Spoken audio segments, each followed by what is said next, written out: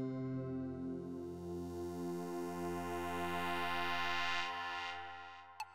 everyone, I'm Neil Madden. I'm the author of API Security in Action, and I'm giving a talk at Manning's Conference on APIs, and I'll be doing a deep dive into OAuth 2 scopes and how best to use them to secure access to your APIs.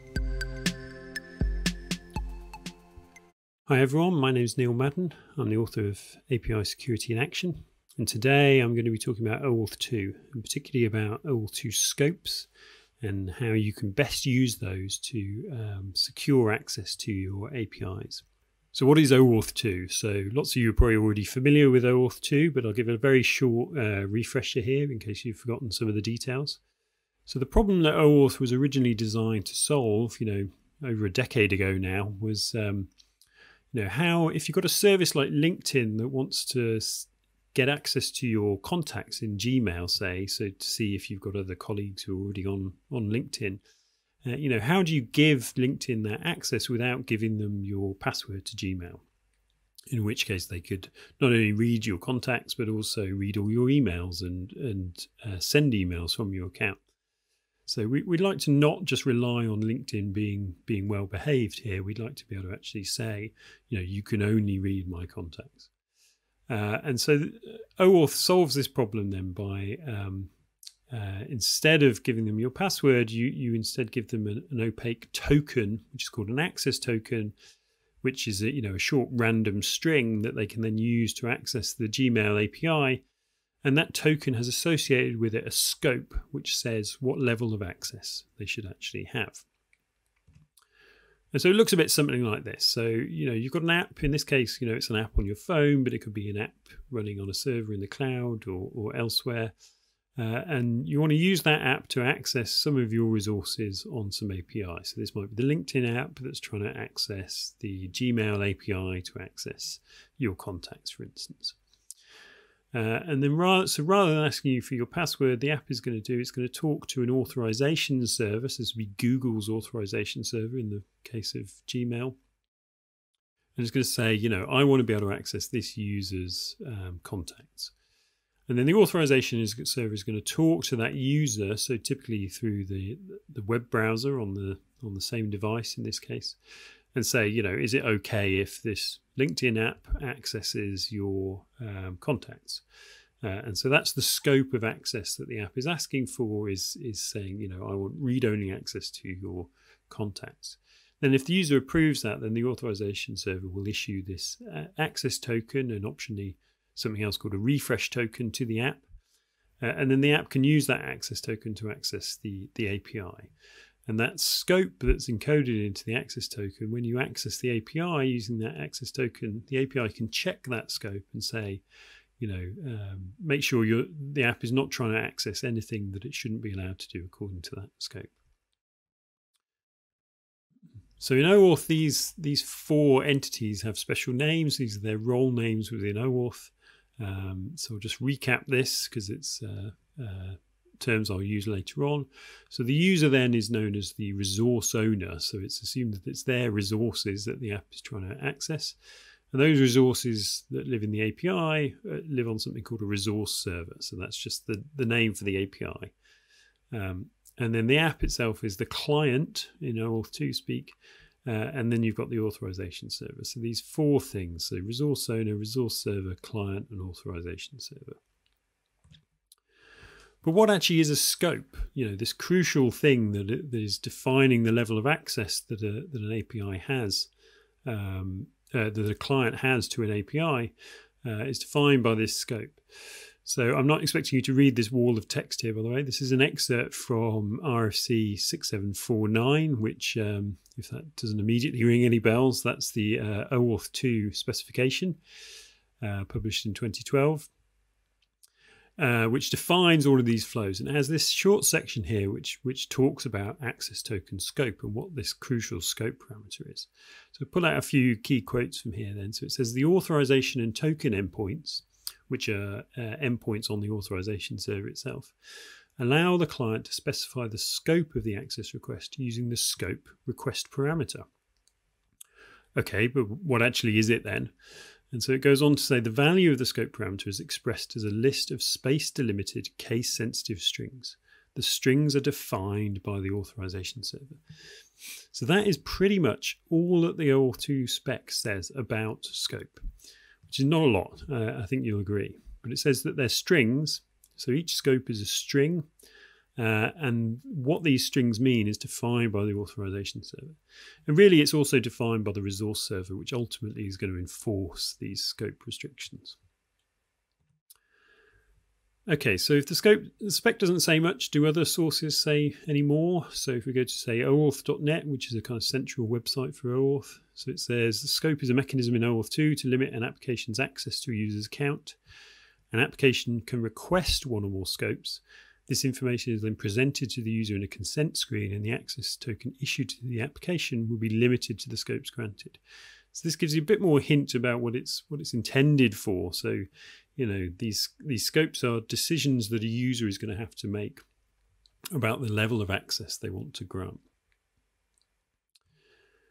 And important as well in that is the idea that scopes, the client needs to know ahead of time what scopes it's going to have to ask for, which suggests that the scopes must be documented somewhere. So there must be a kind of static list of them somewhere that the app developer can find out about. So let's look at some examples then. So if we look at Google Cloud Platform, so this is Google's cloud offering, has hundreds of APIs. You can go and if you search for Google Cloud Platform OAuth scopes, you'll find this page, and they list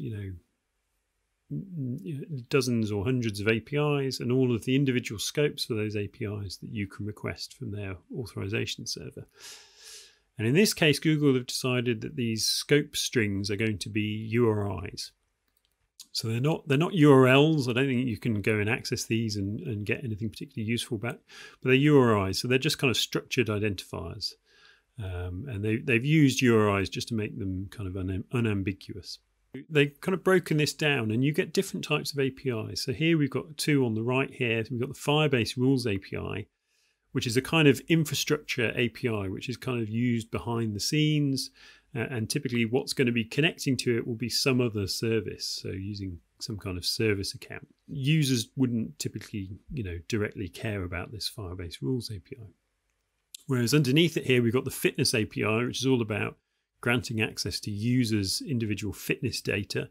So things like their heart rate, their activity levels, blood glucose, and things like this. And so this is much more about user data, and users are going to be much more particularly interested in what kind of data is shared from that API. And so you can see that the Firebase Rules API just has a couple of scopes here. It has 3 scopes. So there's one that grants access to the whole API, one that grants read-only access, and then there's this other one, Cloud Platform, that I'll talk about in a minute. Whereas the Fitness API, you can't see it here on this screen, but it stretches down, and there's a couple of dozen, I think, scopes defined by this API, and they're a much finer level of access. So individual read and write access to specific kind of fitness indicators, so activity, blood glucose, heart rate, things like that. And so it's much more broken down. So when a user is going to have to make a decision about what they allow access to, and when the user is going to care about that decision, then things are broken down into a really fine-grained level. Otherwise, they're left as a really broad level. And there's also this interesting, they have this kind of God scope, which is this one right at the top here where it says Cloud Platform, which in theory grants access to the whole of the cloud, the Google Cloud Platform. But in reality, it doesn't, because that is limited by other authorization mechanisms. We'll talk about this kind of layering of OAuth on top of other authorization mechanisms later on in the talk. So another example then, if you look at Dropbox, file storage. So again, they've got scopes as strings, but this time they're not using URIs. They're using a kind of structured string format. Where they have typically like the resource that's being accessed, like account info or files or sharing, and then some kind of action that you're going to perform on that. So read or write. They actually have a very consistent use of actions they use here. So read, write, list, delete, modify. And then sometimes they break it down even more. So for files, they say can you access the content or just the metadata? And so they have different scopes for those things. But again, it's quite similar to Google here. You've got the scopes encoding, what API you're accessing and what permissions you're going to have on that API, what actions you can perform. So GitHub, another example here. So here again, scopes are structured strings. They're a bit less consistent than Dropbox. I suspect these scopes have kind of evolved a bit more organically over time. So sometimes you see, action : resource, and sometimes you've got action _ resource, and sometimes the action and the resource are kind of switched around. So it's a bit less consistent here. But again, it's got this thing that the scope is identifying which API is being accessed and what action you're allowed to perform. So, read user, you can read a user's profile data. And then sometimes it's broken down to specific fields like, user email, which again, the read there is kind of implicit there rather than adding it on. They have this interesting idea of kind of hierarchical scopes. So rather than requesting access to read user, user email, user follow, individually, you can just request this user scope, which kind of implies the others, which is kind of an interesting approach. So if we look at these kind of compare them, we can see there's a kind of common approach here in that the scope is encoding which API is being accessed or which type of resources are being accessed, so whether it's users or messages or fitness or Firebase or whatever, and then the actions that are being allowed, whether that's read, write, delete, list, modify, whatever. And then sometimes they break it down into more fine-grained specific fields that you can have access to.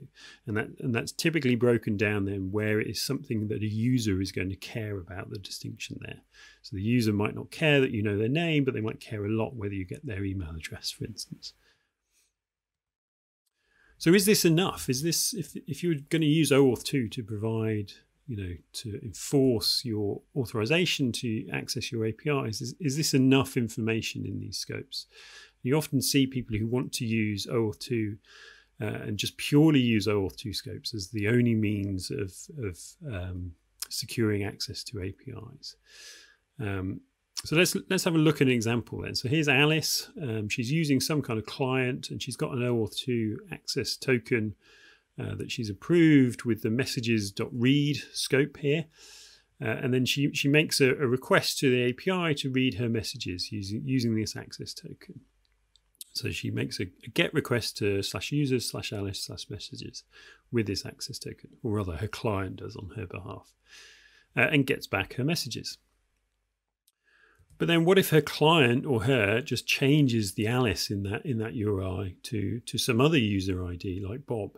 And it's quite common for the URIs that you're accessing an API to have identifiers in them that are very easy to guess. You can guess somebody else's user identifier, or let's say it's a document and it's using the database ID, which is just a sequential number, so you can easily guess other IDs for other documents. So, if we look at this, if we just look at the scope, then this scope says messages.read, and it doesn't really say it should only be Alice's messages that she can read. And so if we're only using the access token scope to grant access, then we might have a problem here. And in fact, people often do have this problem, and it's such a common problem in web application security that it's got a special name, and its name is IDOR. And that stands for Insecure Direct Object Reference. And this is the idea that you're not really checking properly what object somebody is trying to access. And so if they can guess the URI for a different object, then they might be granted access to it when they should have been denied. So here, she changes Alice to Bob in the URI, and because we're only checking that she has the read messages scope, then she gets back Bob's messages. And this seems like a daft kind of vulnerability, but it's actually so common that for a while, it had its own category in the OWASP top 10. So if you're not familiar with the OWASP top 10, OWASP is the Open Web Application Security Project, and they publish this top 10 periodically of the most common web application vulnerabilities. So if you're new to application security, it's well worth kind of searching for that and having a look. So it's not the be-all and end-all of security, as I said, but it gives you an idea of what some of the most common vulnerabilities are and what things to look out for. And this, as I said, this used to be its own category. It's now been merged into a broader category of broken access control. But it's this basic idea that if you're not checking, who has access to what, you're just saying, something like, well, they've got access to the messages API and the read access, encoded in this OAuth 2 scope, then they might be able to then read other people's messages. So relying purely on OAuth scopes for authorization can lead to these kind of idle vulnerabilities, because the way that OAuth scopes are typically designed doesn't encode a lot of these extra details about exactly whose messages should be granted access to. So what are these other details? So if you look at the traditional kind of components of making an authorization decision, they kind of break down into these 4 categories that are required to make a good authorization decision. So this is information about the subject, so who is trying to perform this request, who is trying to get access to something. The resource, what are they trying to access? Is it some photos? Is it a document? Is it, some payroll data or whatever? What action they're actually trying to perform, whether they're trying to read or write or modify or delete. And then typically some environmental or context-specific information. So, where are they trying to gain access from? Are they trying to access from home when actually this is only allowed for internal users on an internal network, say? Or are they accessing at a weird time of day? And that feeds into some kind of decision process that then is going to make some kind of allow deny decision. And here I'm not talking about any specific technology for making that decision.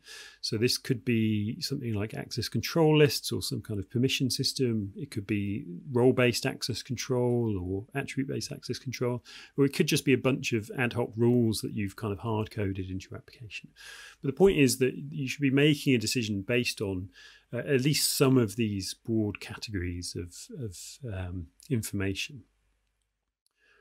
Whereas when you try and just use OAuth scopes for this, at least how they're typically used, then you're throwing away a lot of this information and you're only getting some partial information to use to make that request. So you typically, the scope doesn't encode anything about the user, typically, because the scopes are a static list that you can go and read on the documentation for an API. And they don't typically encode the user. They typically only encode part of the resource, so it will typically say which type of resource is being accessed, but not which specific resource. So, if you've got a document read scope, which documents should you be able to read? They do typically encode the action pretty well, but they also then don't encode any kind of context-specific information about the request. So you're really limiting yourself if you just use scopes.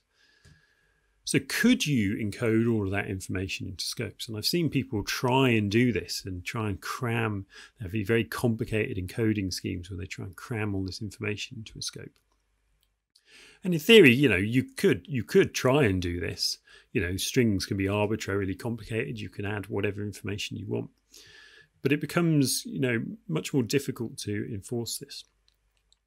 And in particular, when you think about things like documents, which are shared resources that many users might have access to, how is the authorization server supposed to know who has access and who doesn't, and what scopes are appropriate and not? And the only way it's really going to know that is by kind of reaching into your data model behind the scenes and kind of looking at relationships between things and trying to work out who should have access, which kind of creates then a very tight coupling between your authorization server and the rest of your applications and your APIs, which can make things very brittle to change over time. And you've also got to think about, what if those permissions change after the token is issued? When you issue an access token to something like a mobile app or something like a TV set-top box, when you log into Netflix or something, it gets an access token that it's going to use to access your account. And those tokens can live for a very long time. Typically, potentially multiple years. So, and so if you think about, if Alice has access to this document when the token is issued, is she still going to have access to that document 2 years down the line? Because the scopes that are issued in the token are fixed for the life of that token. And if you try and revoke the token when her permissions change, that means she's just going to end up having to log in again all the time. So trying to encode too much into scopes can make your application very brittle. So there is a new specification coming down the line, which I'll just mention briefly here. It's called Rich Authorization Requests, or RAR, which is currently going through the OAuth working group, which enhances OAuth with this idea of authorization details, where you can pass in structured JSON saying exactly what is being asked for. And in this case, this can be a very, very detailed, unique object for each transaction. So it's kind of designed for open banking and payment transactions and things like that. So in the future, it might be possible to make these more kind of fine-grained decisions purely based on this scope thing. But I would say that this still has, in my opinion, some of the issues I just pointed out on the last slide. So what should you be doing then? So one thing you can think about doing is layering OAuth over some other authorization mechanism. So rather than trying to do everything with scopes, you do some things with scopes and then other things with a more traditional authorization process.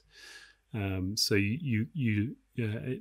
a client accesses an API with an access token. You're going to validate that access token, check it's not expired or whatever, and check it was issued by the correct authorization server. And then from that validation step, you're going to get back the scope of that token and who the resource owner was. And then you can check the scope and say, is that scope appropriate for the action that's being performed against this type of resource? And if it isn't, then you can abort. Otherwise, you go through to a more traditional authorization decision where you take the resource owner from that access token, so who originally approved that access token, and say, would they have access to this thing anyway? So if this is Alice's access token, does she have access to Bob's messages? Well, no. So it would be denied there, where she does have access to her own messages. And so you layer OAuth on top of an existing authorization process. So some key takeaways here then. So keep it simple, I'd say. Do this thing and don't try and solve everything in OAuth 2 scopes. Layer OAuth on top of some other more fine-grained authorization mechanism that's built into your app itself, built into your API.